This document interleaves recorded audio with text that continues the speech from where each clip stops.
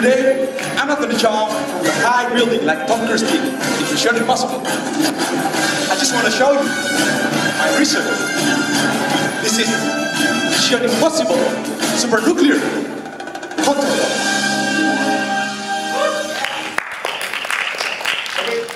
First of all, thank you for your coming. It's such an honor for me to be here in front of you guys. So let me introduce my name. My name is Muhammad FAJAR from Tokyo Institute of Technology. And today, I'm not alone. So I will invite my friend, like in the last science lab. Please welcome my friend, Jafar. Hey, nice to meet you. My name is Jafar, friends of FAJAR. Hello, Jafar. By the way, where am I, FAJAR? Okay, Jafar, you are in the TME auditorium for the final science lab. Okay, last time you invited me at Tokyo Tech Science Lab, and now again? Yeah. Please. Okay, I don't want to waste your time. Okay, you should. Can you please tell me about what is the nuclear engineering and what are you doing in your research? Okay. Since I believe that the audience here want to know about your research. Okay, I'll do it for you and for the audience, Jafar. So, what is nuclear engineering? What am I doing? So here is it.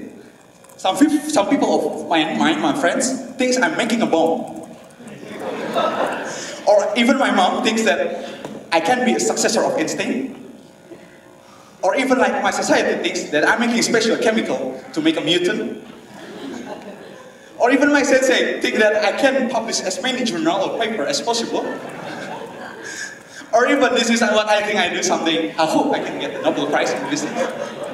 But actually, this is what I'm doing. So, but please keep it as a secret between you and me, okay? Especially for my lab members.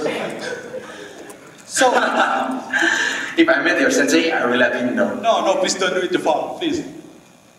Hey, okay, come on, buddy, please be serious. Can you tell me about the nuclear? Since after the Fukushima accident, it is something dangerous, and I'm pessimistic and don't believe about the future of nuclear engineering. Okay. So, what next?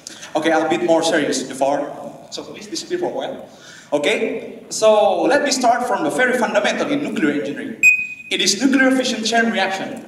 What is that? So nuclear fission, there are two key factors: neutron and nuclear fuel. In this case, uranium-235. So when neutron meets uranium, it can produce energy to elements and 3 other neutrons. So the 3 other neutrons, if with other uranium, will make another reaction continually. So can we start? What is the product of nuclear fission? Can we do it together? First, energy. Second, 2 elements. And what's more? 3 neutrons. Okay, thank you very much. Applause for all of us. Okay, thank you. So let me use the very simple and easily to understand most trap simulation. I use this ping pong ball, but not playing ping pong ball. So, okay, the ping pong ball as a neutron and the most trap as the nuclear field. So we set up like this, and what does the reaction work? Check this out. Nice. In the slow motion, we can see that once neutrons beam and meet the one it can make another reaction continually because there are more neutrons with uranium. So that is called the nuclear fission chain reaction. Okay, so later on, in the nuclear power plant, the chain reaction is used to make the steam from water and moving the turbine and generating the electricity. Here I provide you some data for every kg sources. So the comparison of nuclear fuel and other fuel. So for 1 kg coal and natural oil, it only produces 8 and 12 kilowatt hours. And how about uranium? 24 million kilowatt hour. Oh my God. Hey, who's that? Jafar? Please be quiet, okay? Okay, so that energy equals with 160,000 houses amount. What a big energy and promising, isn't it? So, however, it's unnecessary to maintain the chain reaction. Why? Since the more reaction, the hotter temperature will be.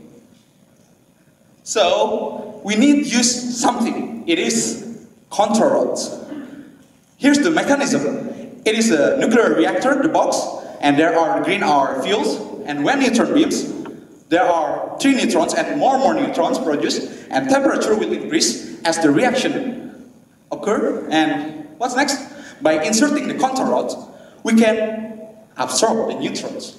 And after absorb the neutron, we can maintain the reaction. So, here's the control rod. I'll bring the small control rod, but it's not a real control rod, because the real one, it is 10 times longer than this one, 3 or 5 meters. So inside the control rod, there are pellets. What is pellets? The materials are boron carbide. So this pellet, if you realize, is somewhat something like we can find in the convenience or convenience store. What is that?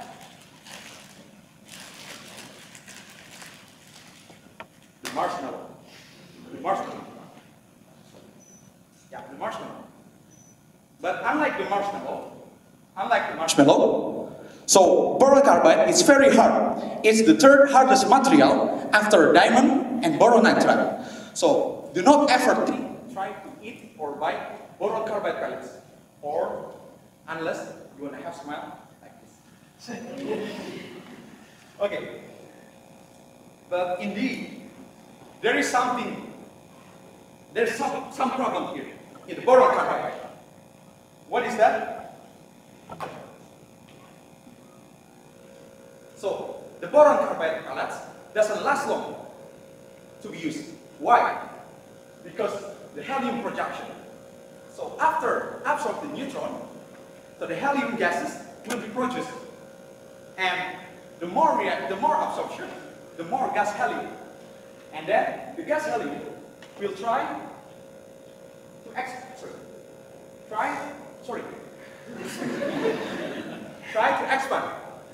So, for imagination, let's see this figure. So, if you're too greedy trying to eat a lot of food in your mouth, so your mouth becomes expansion, right? So, like boron carbide, after helium produced, what will happen with the boron carbide pellets? It will crack and broken due to the thermal stress and helium expansion. So after that, we cannot use the boron carbide anymore for the control rods. And so Jafar, please. All right. Okay, thank you. I know he's really excited. Please, Jafar.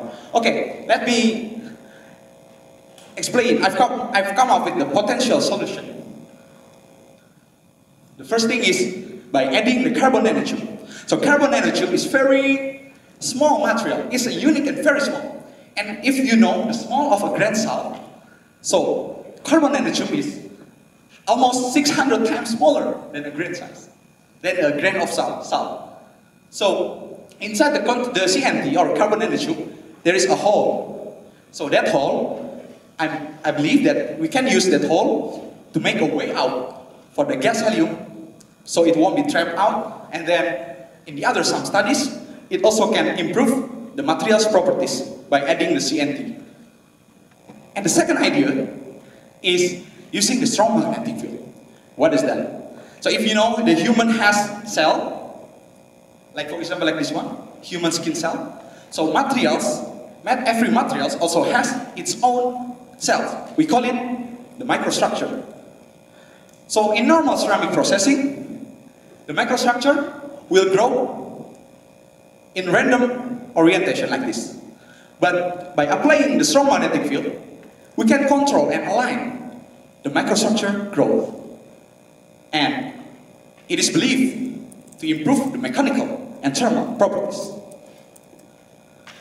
Okay, so what can we conclude in my explanation? There are two main steps. I'm trying to solve the boron carbide pellets problem by carbon nanotube addition and applying strong magnetic field. We are aiming to achieve the improvement of thermal and mechanical properties, as well as make the way out for the gas helium. And we can obtain, in order to obtain the longer lifetime, more safety, and more efficient of the control rods. Oh, what a cool explanation, Fajar. Thank you, Jafar. So you make me thinking that nuclear energy still has a good prospect in the future. Yeah. But anyway, I'm really sorry I don't have much time. No problem, Jafar. Thanks for coming, buddy. Sorry, audience. Thank you for coming, buddy. Thank you. I hope you will win this science slam. If you need, please don't forget. I hope so, but it depends on the audience. Okay, my name is Muhammad Fajar. Thank you very much for your attention.